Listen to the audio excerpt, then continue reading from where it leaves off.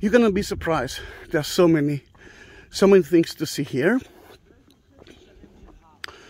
In a way, we are more or less at the sea level. Remember, 400 meters below sea level is the Dead Sea. Actually, more than that.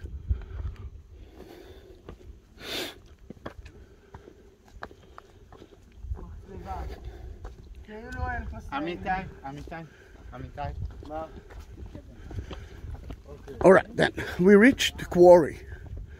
Quarry? Yeah. Think about it. You have to build it. Then it's better to build it with the stones from here. If not, you have to climb up. The cable car was from his time. But the quarry was used for another reason. It's kind of a moat. No one can enter to his palace. And when he used it only in wintertime, just like me, because it's terribly hot on summertime. When I'm taking groups to here, I wish that I will, in summertime, it's actually reach 110 degrees Fahrenheit, 45, even close to 50 degrees Celsius. Not an easy. Now, before we are entering to his main place, let's enter to the commander's residence. I'm not sure that he is the one that King Herod visited him. If King Herod wanted him to come to meet him, he actually came to him. Then let's enter to his kind of a villa, and it's a typical Roman villa. The sun is in our eyes, so trying to find some better space, better place. It looks like that. A little bit sunny, a lot of shade, and there are 2 rooms here, but behind us there are many more rooms. Why it's important for me? Let's go in, and you will see it. Da-da-da-da. Da-da-da-da. Colors from 2,000 years ago. Now, it's not an important building. The commander can accept a very simple room. You know what, 2 rooms, but without colors. Then everything was covered with plaster, even the non-important rooms, and fresco, painting on it. Let's go to the room with a view. Da-da-da-da. The colors is mostly from Italy, from Pompeii. The artist from Pompeii as well. Look how beautiful is the view, isn't it? And look at that, you can see one of the army camps and the siege wall. You will see it from everywhere. Then it shows you that it was beautiful.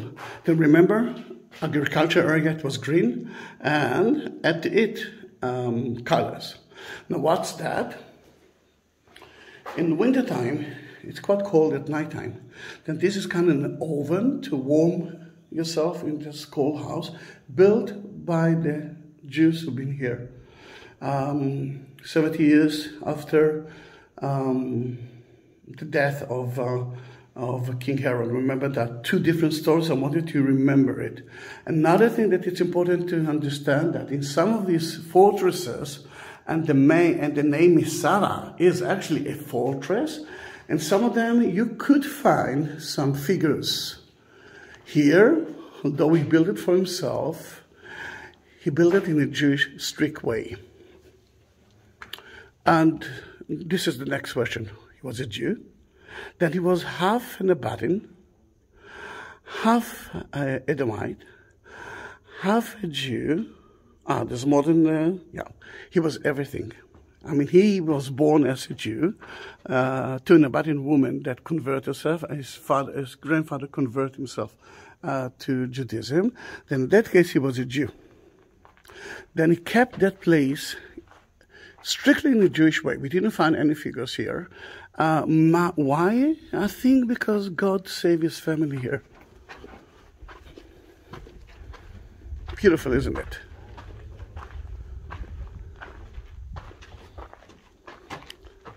The good thing in that video is that now I can actually do whatever I want. Usually when I'm with a group here, I do have something like 1.5 hours. With private people, 2 hours. But it all depends on how hot it is. Now, I have no limits. I already paid for my car. It will cost me the same if I will be here for 2.5 hours or 20 minutes. Another stove is here. That is mostly for baking things. Outside, it's not inside the room. Then in that case, it's better for everyone. You know, smoke and those kind of things.